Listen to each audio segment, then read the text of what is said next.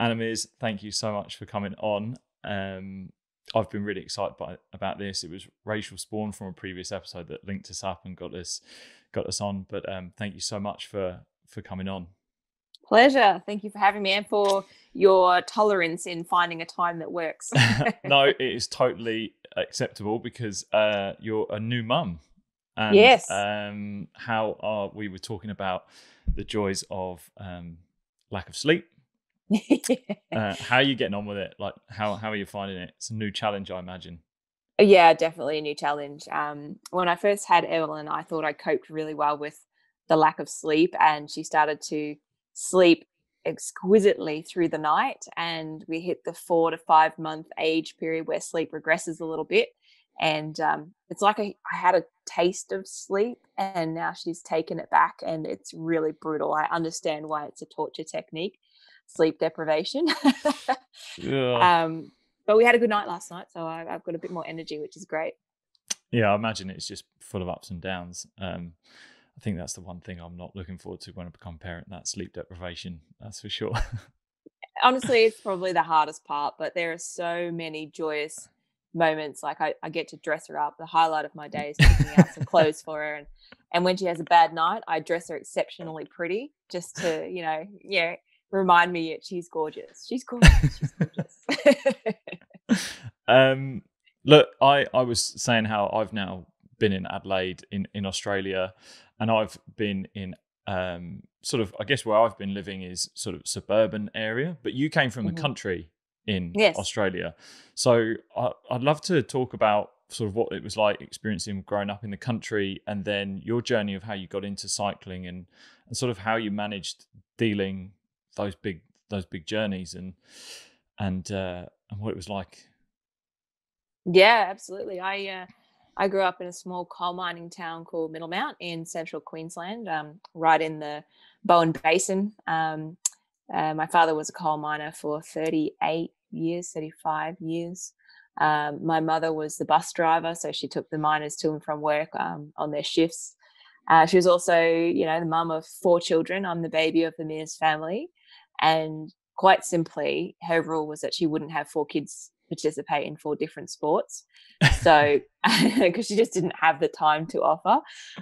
So we either got ourselves to the sports or the oldest had the right to choose the sport that all the kids did. And we have 1 boy in the family who's the oldest and 3 girls. So often it was my big brother who chose sports that all his little sisters participated in. He dragged us through sports like BMX, karate, tennis, triathlon, cross country, really all your school-based sports we did. But because we grew up in the country, really the other rule that mum had was if the sun is up, you can be out of the house and be back by the time the sun is down. So we went on adventures all the time from, if it rained, which was a rare occurrence, we would run through puddles all day. We would build cubbies in the bush. We'd climb the one mountain that was 1 kilometre long in town. Really just busy ourselves. We were always outdoors, always active.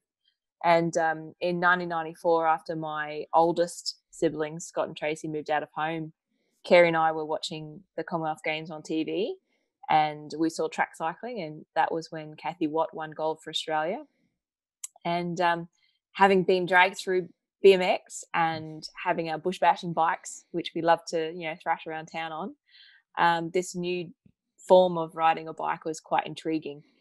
So we asked Mum and Dad if we could try it. They had no idea where they were going to find it, so they just flipped through the yellow pages for the closest cycling club, and that was in Mackay, nearly 3 hours drive from where we lived. Wow. And you'd think most parents would kind of say to their 11 and 12-year-old daughters, maybe we'll try something a bit closer to home, but my parents drove us in one weekend for us to just try the sport. We borrowed a bike, we borrowed a helmet, and we fell in love with it. And now here I am, some 26 years later, as equally the most successful woman in the world at that sporting discipline. It's unreal. And I think sometimes unless you're in Australia, you really don't understand like the scale of distance between some of the towns that are there. Like, yes. Germany fits in Queensland, which was my home state. Yeah, that's so insane, it's a good indication. Yeah.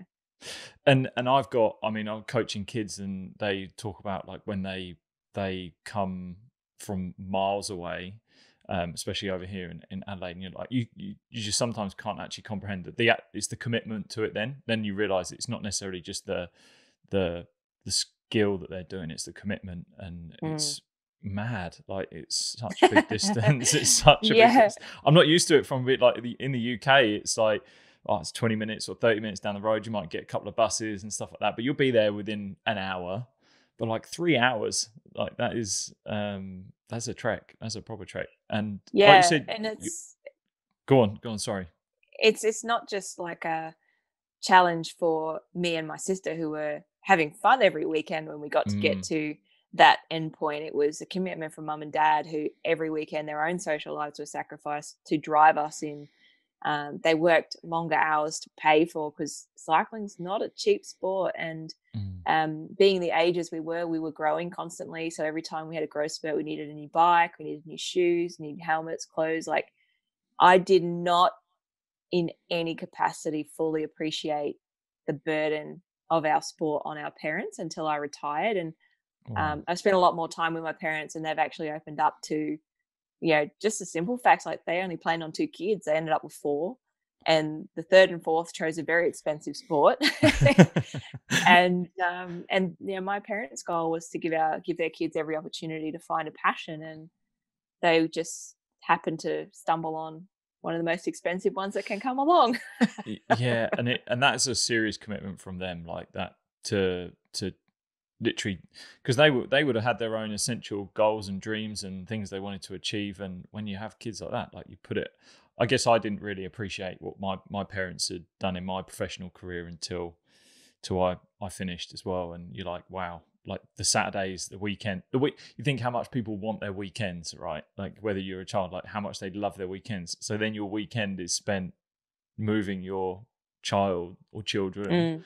to a sport, and especially if it's miles away, that's, yeah, they need much more applause and gratitude than they probably ever get.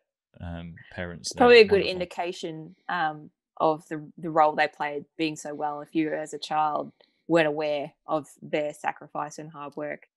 Yeah, that's a really good point, isn't it? Yeah, if you're not aware of Yeah, it, then it's probably not being burdened on you at all either. exactly. That's another great attribute for them. So yeah, you said your sister getting into cycling as well, and she ended up becoming pretty good. And I found that interesting. You were talking about it being an expensive sport.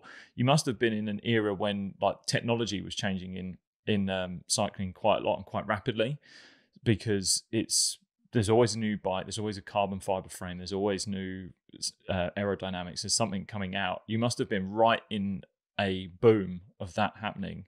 um Yeah, well, I went from riding with toe clips to strapless pedals. I went from the down tube gear change to the STI levers on the road, just stuff like that. I had aluminium secondhand frames until I was under 19. And I only got a carbon frame because my big sister, Carrie, as you said, was also in the sport and very successful. But she was much more successful from an early age. So she got the better equipment. And once she grew out of it, I could get her stuff. hand me downs. Yeah. Yeah. I didn't get my first bike firsthand to me until I was 20 years of age. And I saved my pocket money, like, for years to afford that. Yeah, yeah. And you, like you said, Kerry was successful. So Mm. as you're growing up, I had a younger brother. You were the younger sibling. We had a great rivalry growing up, and I know what that sibling rivalry is like. What was it like for you, trying essentially chasing your older sister? Well, it was nothing different for me. I always did that. It was, whether it was the last bit of food on the table, winning hands, shotgun of the car, front seat of the car, top bunk at home. Like, we were battling and competing against each other always. So it was no different for me. I think the difference came when Kerry was quite successful, quite young, and it took me a while to physically develop. Mm, Um, and when I started to contest and take wins off Kerry, then we had to deal with this external presence of newspaper articles and opinions around that. And that was tougher on her. She really was that person that created that umbrella of protection for me, because she absorbed a lot of that early, and I was able to witness her absorbing and experiencing that early. And when you do get the chance to watch someone go through something like that, you learn by their experiences. So Do you think that's the pressure being the older sibling? Do you think that's the pressure from people saying like you've got a younger sibling chasing you, and how are you like? I guess the limelight. I guess the not limelight. The natural perception would be that the older sibling should be like the stronger, the better. The is that what we're talking? Is that what you're kind of talking about? As in that was a pressure that was on. yeah, I think it was only a pressure because it was done on a stage where people could see. Mm, When it's just in the family unit at home, it's, a bit of a noogie here, a bit of a wedgie there, and you pick yourself up and try again next time. But when it's being reported and people start having conversations around you about, oh, she's coming, or she's catching you, it compounds already high pressure, stressful environment. And when you're young, that can be really difficult to have to comprehend and deal with. And yeah, we both feel we did the best we could with what skills we had at the time. yeah. Put us back there now, we would handle it very differently, because we've been through very different life experiences now, and we would be able to handle those things differently. But I'm just grateful that she has always stayed so true to herself. She's, bigger siblings always a bit protective too. Younger siblings don't care. We want the best of everything, like give Yeah. it to me type thing. If not, I'll work hard to take it. And that's what my mentality was like. And it was very different from Carrie's being the bigger protective sister. Do you said you reckon you'd handle it differently? Do you think something like social media would play a big role in Um, maybe because there's far more pressure on young athletes as well, where in the sense that there's so much access to information and stories and stuff like that. I Do you think there's reckon a it would lot be more different? pressure on parents now with social media as well. Wow, yeah. Not just in helping the youngsters deal with an added element of platform Mm, that people have access to their kids, but also the associated judgments that come with that on parenting ability as well. Social media for me never really came into the picture until the Beijing Olympics in 2008. In Athens in '04, I still had the phone home scratchy card where you had to get the PIN number, to dial into the landline to make a call home. I had the pocket mail that I had to put to the headset to send my emails, that sort of stuff. I didn't wow. have a laptop. I didn't have a mobile with a smartphone face, anything like that. So in some ways, I miss those days. Yeah. Wow. Yeah, Yeah. that's interesting you talk about parents, like, because I spoke to Rachel in the podcast we did about parenting and what it was like for her being a parent, and also how she felt being a parent, having been parented as an athlete.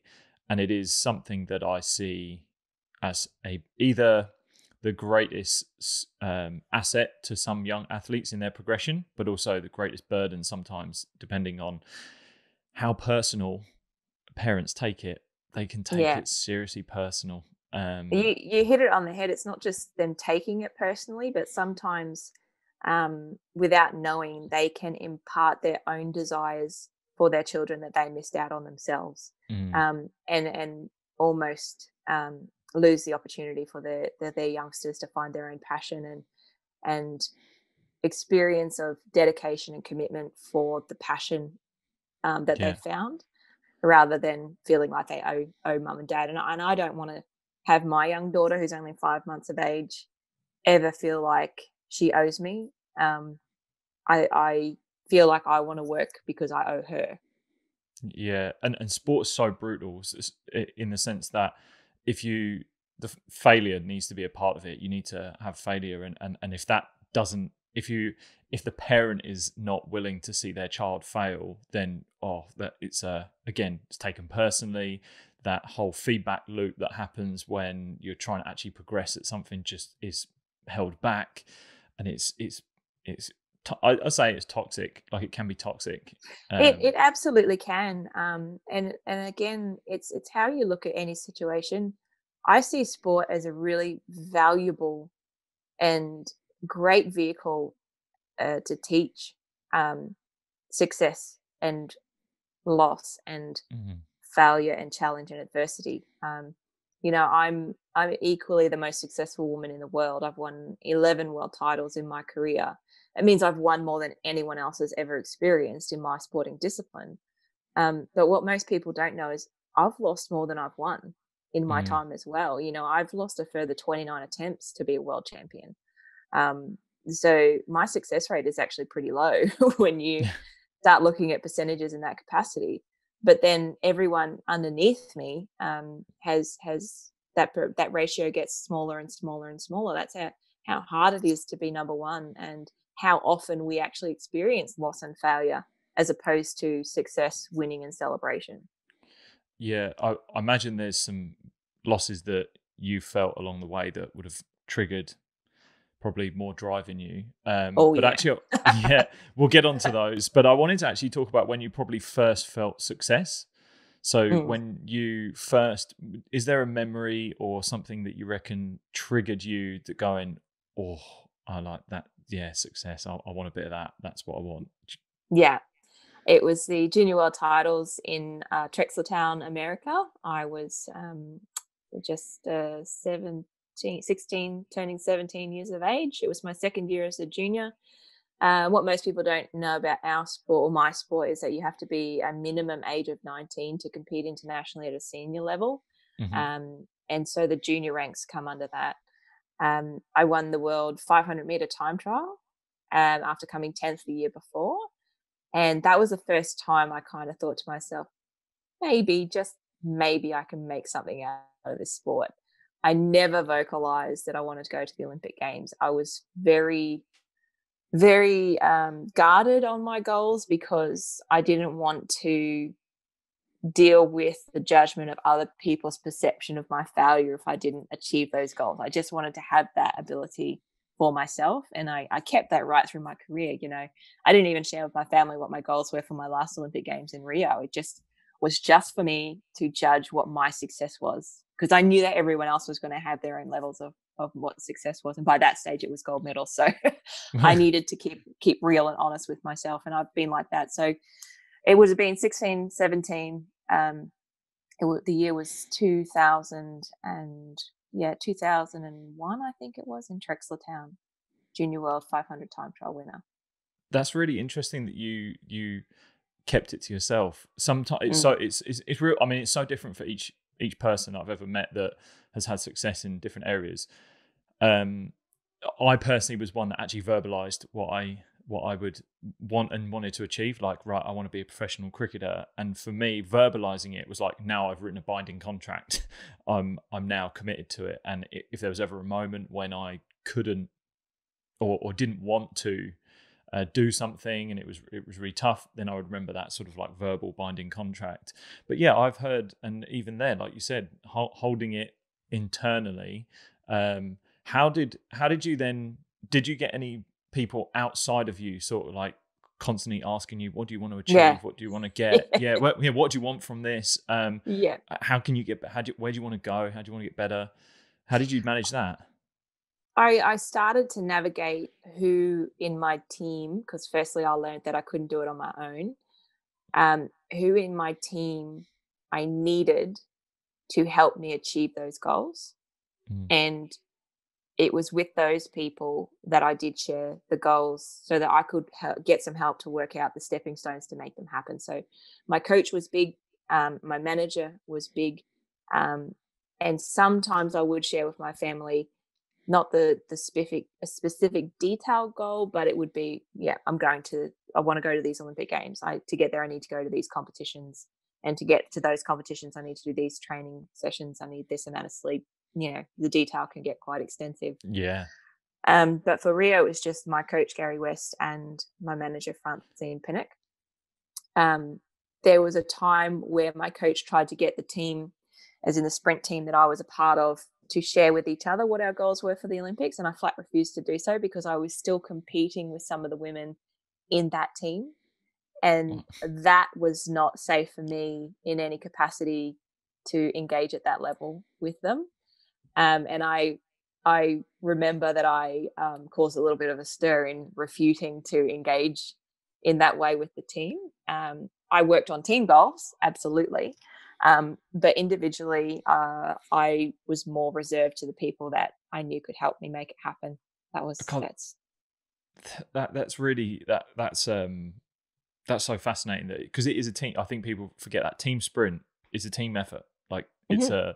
a team effort. So you sitting there refusing now to I'm not going to tell you what I want to do. I'm not going to tell you that. Did it cause conflict and tension within the team?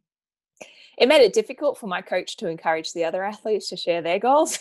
Yeah. Okay. um, and so he kind of talked to me on the side to gauge why I was holding back.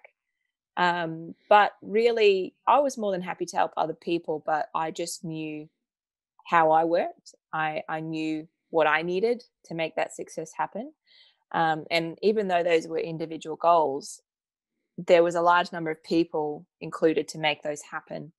It didn't include the athletes I was competing against. Mm, yeah. Wow. Yeah, yeah, That's and I think again with a sport like cycling, people can think of it being very much you're just the person that's on the bike is the main driving force of everything, but there's so much going on behind it. And absolutely. Well, at the end of the day, the coach lets you go at the start line, and it is you against an opponent. For example, me and Vicky Pendleton at the final at the London Olympics, or a standing 500-meter time trial. It's prior to that moment that the teamwork has to come together or come to the fore, because without the buy-in to the work, understanding the strategies, the skill acquisition along the way, being able to communicate and function as a team, the execution at the end of the day doesn't happen. mm, Um, Even though what people tune in to see every 4 years is an individual performance, mm, it's very much a team role. I mean, I work with a staffing unit between 30 and 40 members, and each of them are experts in their field. I can't be an expert as a mechanic, as a sports scientist, as a biomechanic, as a coach, as a statistician, as a skill acquisition specialist, as a media analyst, as a manager. Like the list goes on for the professions it takes for one athlete to be successful. I can't be across all those for me to be an no. executive, to be a professional in my role. So trusting those people in those positions is important, so that you can communicate and be honest, and like I said, have the buy-in to the strategies that you create, and also understanding how each person operates and learns as well, because information is, can be blanket if you don't understand what it is they're trying to get you to do. with with trusting your team, like I said about the whole technology of cycling moving all the time and improving, I imagine they constantly were coming to you with new ideas, new things to do, new tactics. Was there anything that you did that you yes, when there's new information coming in, did you just take it all in all the time and try it out, or were there things that you stuck by because they'd got you to where you were, sort of processes or routines, things that were like regular for you? I had to learn over time that change was important, to adapt to change, but also accept change in order to be successful over a long period of time, especially in a sporting competitive environment. Not just do your competitors change, but your strengths and weaknesses can be assessed and analyzed by your opponents and worked out. So you've Mm, got to constantly be honest with the person in the mirror looking back at you as to what you're good at and what you're not good at, in order to continually change and upskill yourself to be competitive. Um, and for me, change was always hard because I'm a creature of habit. I like routine, I like structure. I like knowing what I know. What I don't know scares me because it takes me out of my comfort zone. And so my team spent a lot of time teaching me how to be uncomfortable, or comfortable with being uncomfortable. mm, Um, and that was really important, especially for London, because coming up against Vicky Pendleton, who was the best in the world. She'd been undefeated internationally for 6 years. She wasn't going to get worse. I had to take the onus on learning how to be better. And often it's a frustrating process because, firstly, you have to be honest. Secondly, you have to break old habits in order to learn new ones, so that when you're performing in an environment that is hugely under pressure with high expectation and stress, your auto default mode of action has to be practiced. And it's those practiced habits that need to be, just done in small patterns every single day. And if you're practicing bad habits that don't help you in competition, they will come to the fore under pressure. So it's almost those idiosyncrasies of normalcy you can create on a daily training platform that you will come to lean on very heavily in an abnormal environment like the Olympic Games. Yeah, that's definitely that initial part of honesty, being honest, like, is what I'm doing right now going to get me to where I want to be? If I continue doing the same things I've been doing, I'm not going to change. Nothing's going to be different.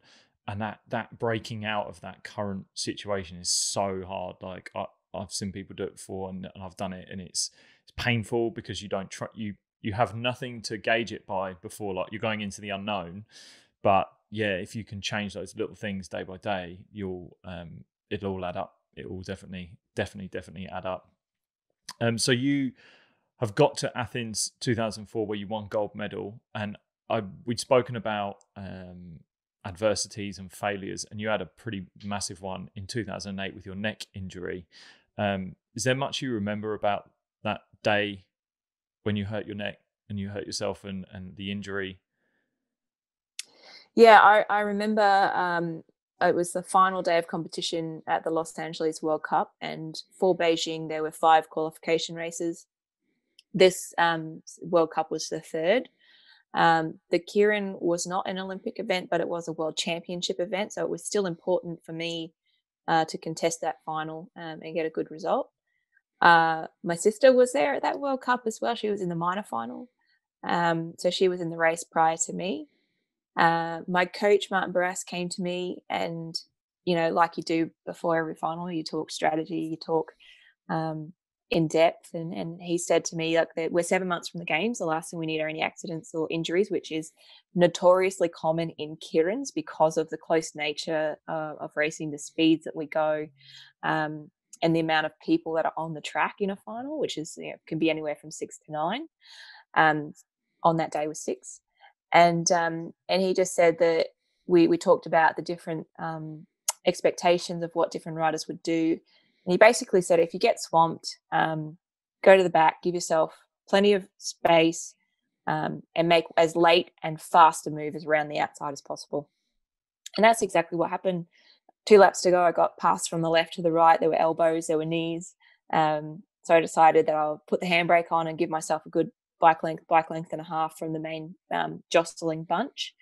With 250 meters to go, I remember it was time. I got out the saddle. I started to accelerate. I was doing at least 60k an hour by the time I came to pass the bunch. There was movement in the bunch, and my ability to align the wheel, which we call aligning the wheel to make a move around the outside using the slingshot effect of drafting.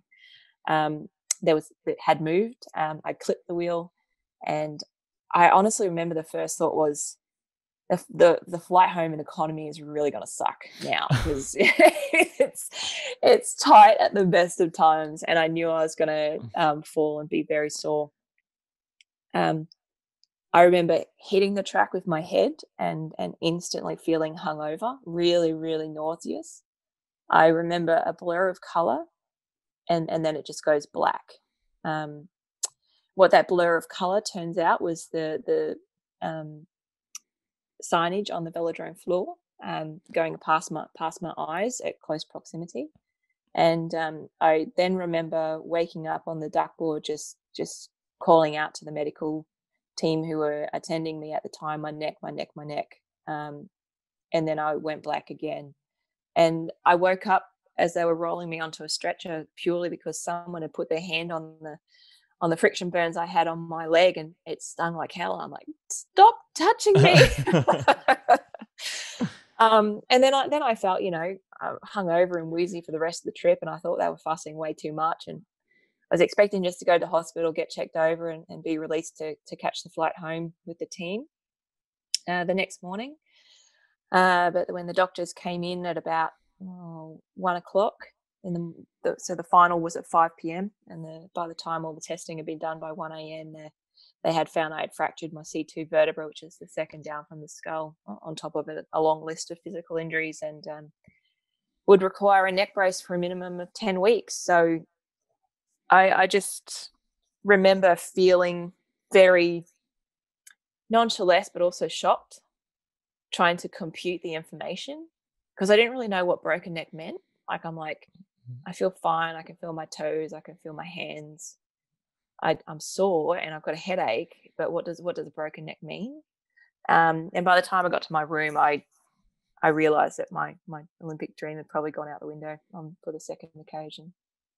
But it hadn't, though, had it? You were No. literally you were 7 months away from the Olympics, but you were back on the bike.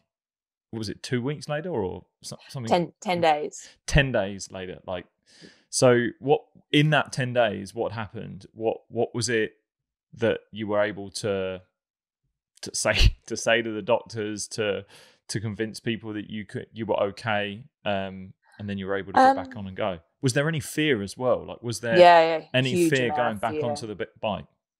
Yeah. So firstly, before my coach left with the team, because I had to stay in hospital in America, and my sister had to go home as well. I just said to him, I'll still be right for Beijing.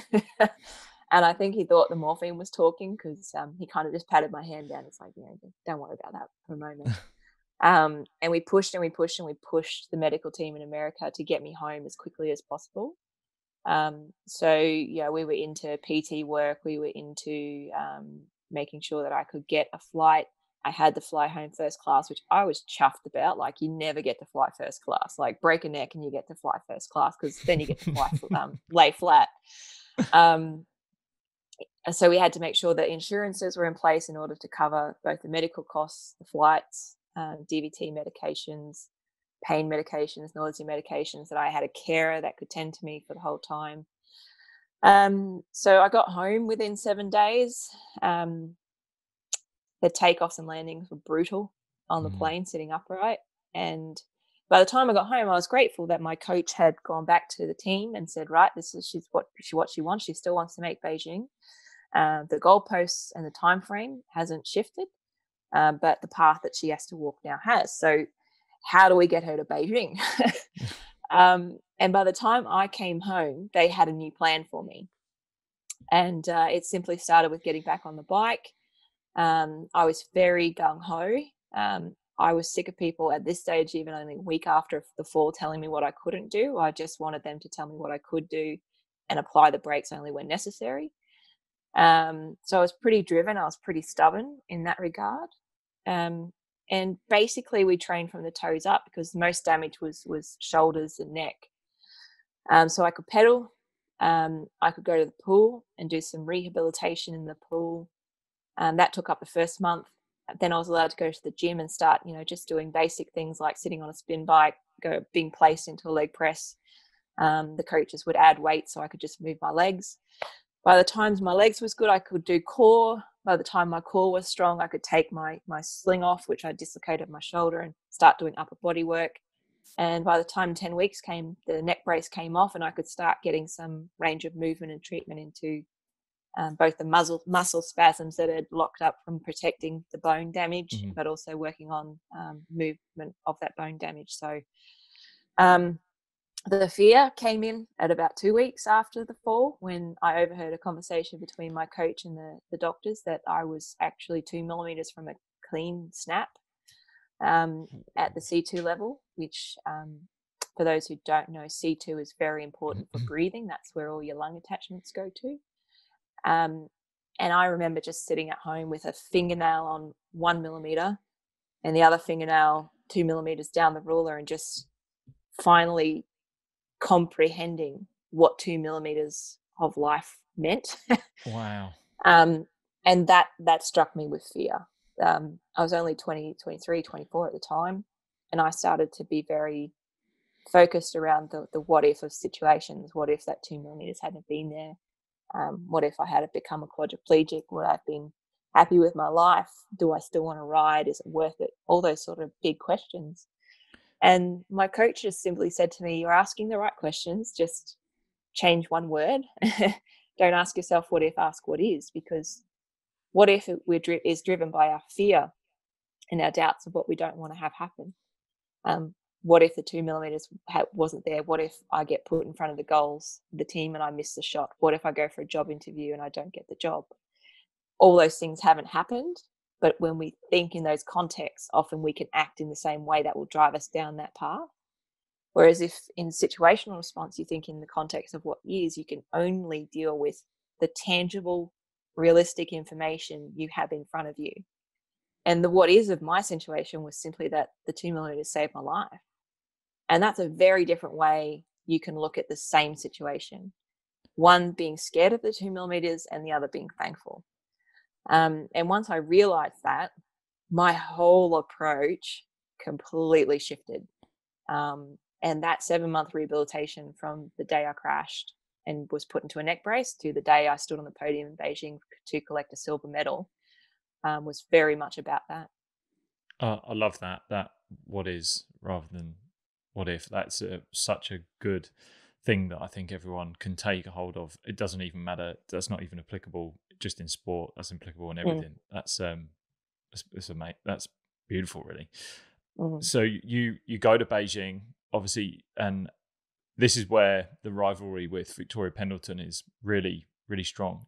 Team GB had actually, this was a very famous Olympic Games for them because they had that Sir Dave Brailsford had brought in the whole aggregation of marginal gains. I did a podcast actually, funny enough, with Nick Littlehales, who was the sports lead coach with them, and he was talking about that whole process. And my God, that whole world just seemed insane. And I've had a friend who was in Team GB on the academy side. Pete Mitchell did a podcast with him, and he was talking about Team GB's outlook around Beijing, and yeah, they were not messing around. But what was it like going into that Olympics in Beijing with your rivalry with Victoria Pendleton? Because it was very, very public that your whole rivalry, and I don't think there's ever a conversation that I've had even with someone here in Australia that's you utter the word animism, it's not far behind that someone mentions the races. So what was it like going into that Beijing Olympics? Obviously it was a silver medal for you, but and in it and then also outside past it as well. Where was your mind at? Well, for Beijing, I just was so desperate to be there. I was scared of not delivering because my parents for the first time had forked out a lot of money to go. We didn't have a lot of money. And I felt like I wanted to give them something as a reward for that money, even though they never ever pressured or pushed for that. I felt disappointed in my final against Vicky there because, let's be honest, she annihilated me in the final in Beijing. And I crossed the line disappointed because that's the competitor in me. You know, you want to make it a contest, and I didn't have the capability to do it. You know, and it wasn't long until after I crossed the finish line, still strapped into my bike, that I realized what I was feeling wasn't disappointment. It was utter relief. It was utter relief because I had finally crossed the finish line. I got a medal. I had been so forward looking and forward thinking to be in that moment that I really hadn't done any prep for what happened after that moment. And so I really was hit very hard by the emotions of it all in Beijing.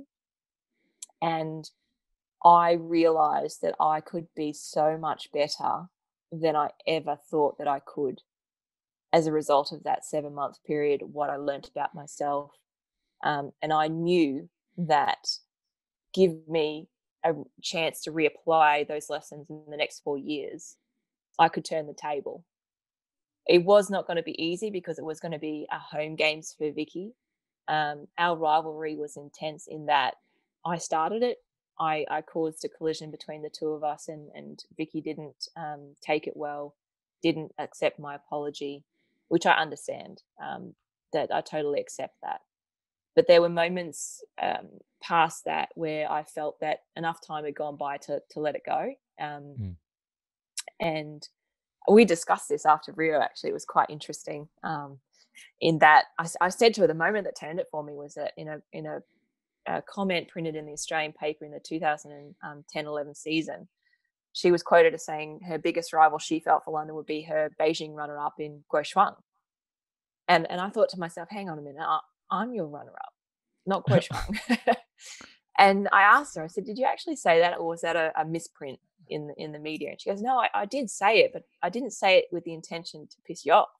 I was just so sick of people talking to me about you. I wanted to talk about someone else.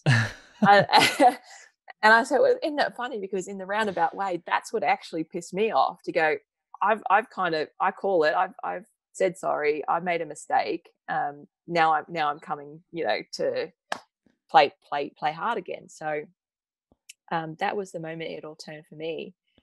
I found London really difficult because generally, if you weren't cycling savvy and you were from the UK, you hated me. I was very villainized. I was coming to steal Queen Victoria's gold medals, understand it completely. Yeah. There's sporting rivalry. You throw in a Brit and an Aussie. You throw in a home turf for the Brits, like it's intense. To the point where I landed in London at the customs desk, and it takes a while to get your accreditation for the Olympic Games, and handed over my paperwork, I handed over my passport, and I was, hi, great to be here, third Olympics, all that sort of stuff. And the guy, he looked at me, my passport, and his smile completely faded, right? And he looks up and he goes, you're Victoria's rival. And I said, yes, sir, I am. He didn't talk to me for the rest of processing. Not one word. And when he gave me back my paperwork and my passport, he said, welcome to London, enjoy your silver. And I was like, wow. And I was just like, really? I didn't know how to take it. And I was so taken aback by it. I walked over to my team and they knew something was up because I was a bit disoriented. And they were like, Maisie, what's up? And I told them the story and they pissed themselves laughing. They thought it was the funniest thing. Like, their reaction helped me cope with that, because it doesn't take much. You can do all the physical prep, all the training prep in the world, but one person can drop a seed of negativity that can, grow exponentially and completely derail all that work, be it in your team or external to your team. And that was the moment for me that it could have all just fell apart. So we go through, I don't have as good a games as I expect to leading into that final. Not just me, but the whole Australian team. Our swim team has not delivered any gold medals. We've got 3 gold through the sailing program. Nothing's come out of athletics. Cycling is the next big thing that they expect results to come. We're on the last day of competition and we have no gold medals. We have no medals. And I meet Victoria Pendleton in the final of the sprint. She's already won the Keirin Gold. I stuffed that up. I was the Keirin World Champion. I end up 5th. So I'm carrying a bit of a heavy burden already of national pressure. She's carrying, which I didn't realize the extent, but she's carrying national pressure as well. Prince Harry is in the stands. Sir Paul McCartney is in the stands. Like, this is a spotlighted event. Women's sprinting has never been a spotlighted event. It was the most viewed cycling race, I think, at the time. It was. I read up that it was either the obviously the most viewed female cycling race ever. Like, Ever. I literally remember tuning into it. I remember because the build up, like you said. Did you hate me? Well, I was sitting there going like, Team GB are winning everything. This is awesome. And I did get to go to London. I did get to go to the London Games, and I mean, tickets were crazy. It was such a great event. It was really well done. I went to the basketball. Yeah, it was. The basketball arena. There were screens everywhere around the whole Olympic like stadiums, and Jason Kenny was riding that day, and he won a gold.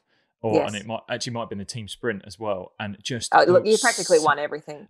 but the sound, like, and I wasn't even in the velodrome. We weren't even there.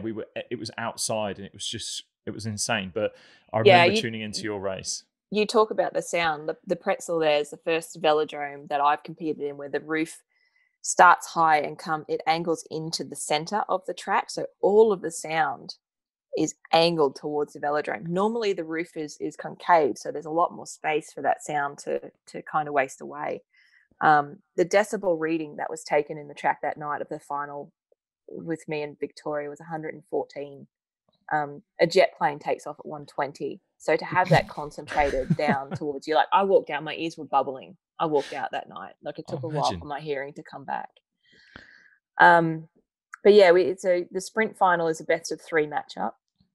So you don't have to just beat your opponent once, you have to beat them twice in order to win. The first race, Vicky draws the front. And it's, perfect for me. I leave her there. I don't do anything to antagonize her. I don't want the speed to go high, so I do absolutely nothing to wind her up. And I lose the race by 1/1000th of a second. Now, if you don't know the distance of that time measurement, it is the width of a lead pencil line drawn on a piece of paper. So wow. 4 years of preparation to lose a race by the width of a lead pencil line. But I know that there was a collision between us about 30 meters before the finish line. And when I came off the track, I said to my coach, I said, was there anything in that? I have no idea who was on the track. I just know we hit. And he goes, it doesn't matter. You lost the race. Go back to the rollers. Get ready for race 2. I said, yeah, no worries. By the time I get to the rollers, this booming voice comes over and says that, Victoria Pendleton is being relegated for impeding the line of opponent, meaning she has stepped out of what's the designated sprint lane for an internal rider, into the safe space of a passing opponent. And given the measurement that I lost by, the commissaires deemed that had that collision not have happened, momentum would have carried me to the win. So in front of a full house of 6,000 Brits, the commissaires decided to relegate the British rider and Victoria Pendleton at a home games and give the win to me. And wow. Now that was met by very, very loud boos, a lot of boos. And I just sat there with my coach, headphones on, trying to reduce the noise as much as possible, talking about the next race. And the next race was important because our positions reversed. Victoria led the first one. Now I would lead the second one. And it was in the 3 years leading into this that we learned that me being in front of Victoria Pendleton was the worst possible position for me to win. I needed to force Vicky into the front in every occasion that we raced. Was this what became known as Know Thy Operation Know Thy Enemy? Yeah, this is fascinating. This was really cool. So Know Thy Enemy isn't about knowing Victoria Pendleton. It's actually about knowing me, Right. through knowing my opponent. So we analysed Vicky. We broke it down to statistical data. We learnt what patterns she preferred, what patterns she avoided in performance and behaviour in sprint matches. And then through that knowledge, once you have information, you can then use that information to create a strategy and a skill set that's required to execute a better race plan on the day. And so once we had that information, we started to focus on how we could force Victoria Pendleton to the front. A year and a half before London, we trialled it at the World Championships, and when we met in the semi-final, it was the first time in 6 years Vicky wouldn't be world champion. It would be the first time I would be world champion based on that strategy. I didn't use that again until I met her for that second race in London a year and a half later. So we banked on the fact that her team would play the cards that they knew based off of what we were showing them as opposed to what we weren't showing them. And it just so happened to come to fruition on race day to perfection. Top of turn 4, I took a hard right turn. I stopped. I didn't stop as well as I did in training because I was nervous as hell. But I performed the track stand, or balancing the bike in a stationary position, better than she did. Put her in the front, which was her weakest position and my best chance to capitalize on executing a race plan to win. And ultimately would win that second race and come home with that gold medal, which I hold extremely dear and high on the accolades that I've ever achieved. Yeah, I imagine not only just because of where it was, but that whole process, that's a really cool process of how you figure out your opponent and put it into. I love that you're knowing your We own took it from the strengths. samurai, actually. We got Did it you from the really? samurai. Yeah. Japanese That's samurai. that's really cool. Mm. Yeah, knowing your own strengths is definitely a big thing that I think a lot of people forget. They focus either too far externally and then forget about their sort of own internal strengths that they hold and use them. Find out more about them. Don't just work on your weaknesses. Absolutely. Um, with that rivalry with Victoria Pendleton, how much do you feel? How much of it was actually, because like you were saying about the media, how much of it was real? Like in the sense that was it as fierce as it was off the track as it was on the track, or did the media hype it a lot more than it needed to be? It's Like a you good said, you were sick of question. it. Yeah, to be honest, I didn't know. And I've written a book recently, and I actually said that, I did not know how Vicky was going to respond to me when I got underneath the track for that medal ceremony. We had barely talked, and I understand why, because the tit for tat and competitions that we had against each other raised the two of us above everyone, and I needed her to push me in that capacity, and I believe that we needed each other in order to be as good as we were.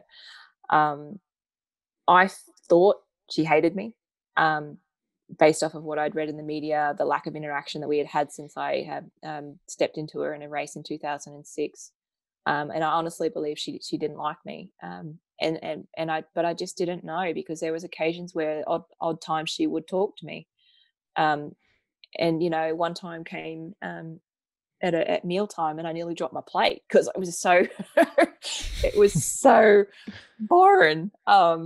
But we got a chance to talk about that with each other after Rio too, and both of us were just so guarded to try and get through that time, because it was so intense on both sides. I don't think anyone in the world, other than someone who's been in a sporting rivalry to that extent, would understand um, what that other person went through. And after Rio, it was almost like we could complete the 360. Like I had my 180 view of the experience, and Vicky had her 180, and then we swapped it for each other, Mm-hmm.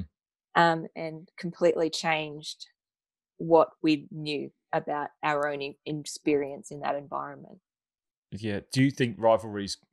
Do you think that it was crucial for you in getting where you Absolutely.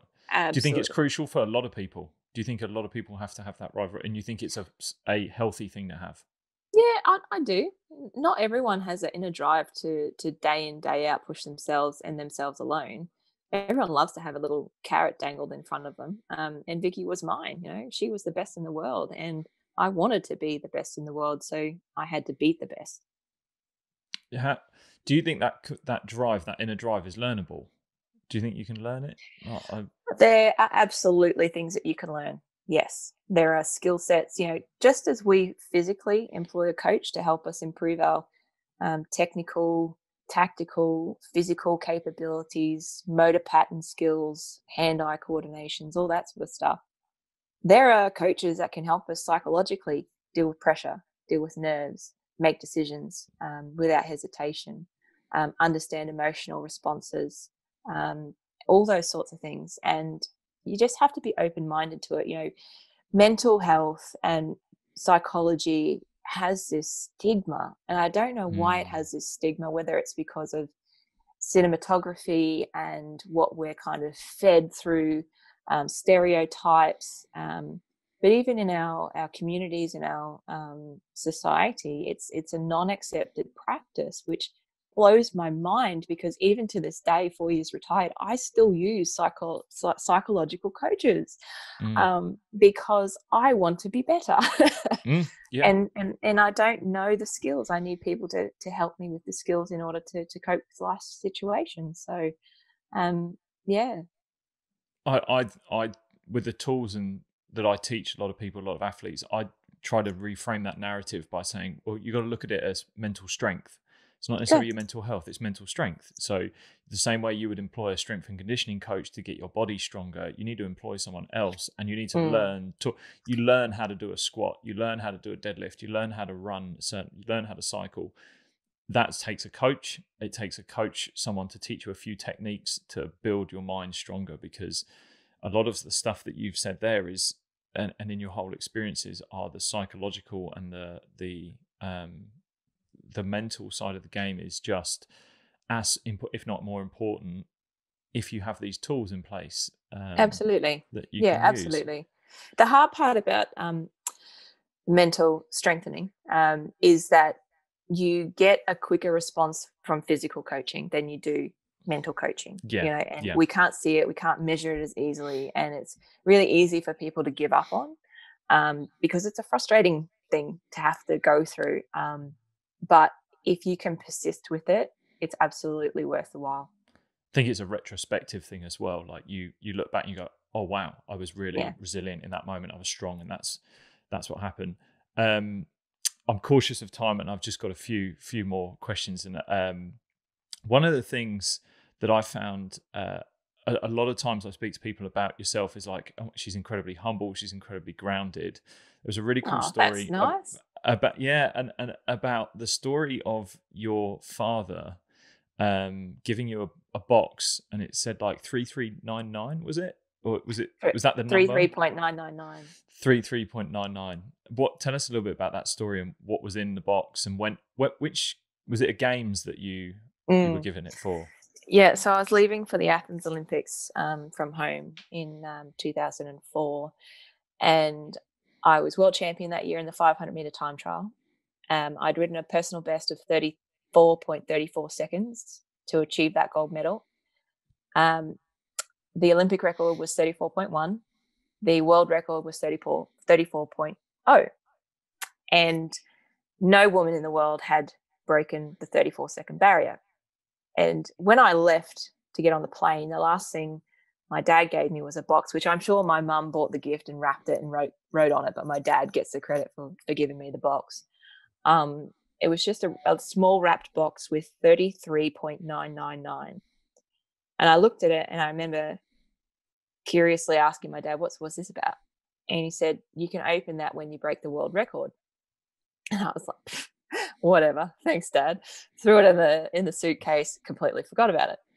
Get to Athens, lo and behold, first Olympic Games, I ride the 500-meter time trial in 33.952. So I break the world record to win my first gold medal. And my first thought is, oh, the box. So me being me, 20 years of age at that time, I'm like, oh, maybe there's some, diamond earrings in there or some perfume or something like that. And I eagerly ran back to my room at the village and rummaged through my suitcase looking for this little box. And I opened it up. My teammates are in the room as well because they're curious what's in it. And I just keep pulling out like this magician, pulling out cloth after cloth after cloth from this little box. And they're like, what is it? I'm like, I don't know. And I opened it up and I stretched it, and it was just a white cloth with black edging, very simple. And on it, they had embroidered, I'm a coal country kid and I'm proud to be a coal miner's daughter. And I kind of sat there and I'm like, yeah, okay. This is a bit different. And I sat there and I thought about it and I realized that in a nutshell, it's kind of their way of me, them trying to help me recognize it didn't matter where I went, how high I aimed, or what I achieved, to always remember where I came from and the people who helped me get there and who I was at the Mm. nuts and bolts of it all. I'm a coal country kid. I am a coal miner's daughter. And I've remembered that, I think, my whole career and my whole life thus far. I still have that little banner. That's awesome. It's such a good story, and it totally actually makes sense how grounded you ended up staying. Is there any sort of anything you would say to a younger version of yourself now, looking back, that you would give yourself that bit of advice? Well, you know what? That's what my book is based on, is that Right. very process I did in my psychologist's office. Because as an adult, it's very hard to be kind to ourselves psychologically. We're very quick to Mm. judge. I'm very quick to judge. I'm terrible critic of myself. I self-analyze extensively. Um, and she just asked me to, in my head, get dressed in my best attire, do my hair and my makeup and go back and knock on my childhood home door and have my 11-year-old self answer it, that little girl who was inspired by watching the games on TV. And she said, what do you think that little girl would say to you or think when she saw and knew what you'd achieved? What would you say to her? And it was really emotional because all I could do, which I had not done in my whole adult life, was just in my head get on my knees and give her a hug and say thank you, because everything that she was about to go through, every time she got knocked down, she didn't give up. I got a chance to thank myself. So I would just encourage people to be kind and empathetic to themselves and find their own passion, and celebrate the wins when they come, because they're pretty rare.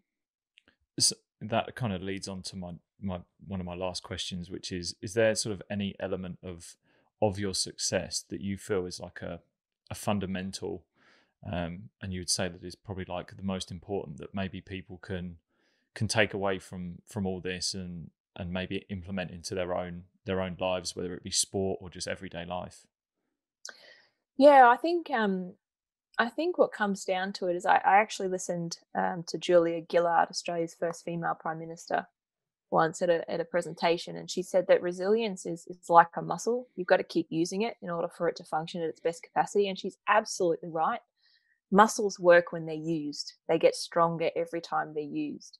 And I think for people to be resilient, because life is going to have more knockdowns and falls and failures than that will wins, is to accept that fact and be prepared for when those moments come, to get through them, learn from them, and be inspired by yourself getting through them in order to come out the other side better for having gone through them. That's probably my best bit. Yeah. Wow. Um, Look, you've, like you said, you've now got your book coming out, which is called Now. Yeah. Animears Now. And where people can find you on animears.com.au. You're on Twitter at Animears, Instagram at Animears. What can people expect from the book? People can expect um, something completely different from typical sports autobiography books. This is not a book written in chronological order of I grew up here, I was born here, I got into sport here. This is a book that is based around perspective of time, hence the title Now, being, sometimes the end of the race is just the beginning. And it is an expression of my ability to articulate what I went through, what I experienced, what I learned, and what I felt with perspective, not from being in the thick of it. And so it is very pointed as to what moments we have shared and the relationships of people who have helped me achieve and get through tough times. People tune in the Olympics every 4 years. They don't tune in the in between. So this in between gap is what comes out in the book. And I think it gives the ability for people to realize I'm human.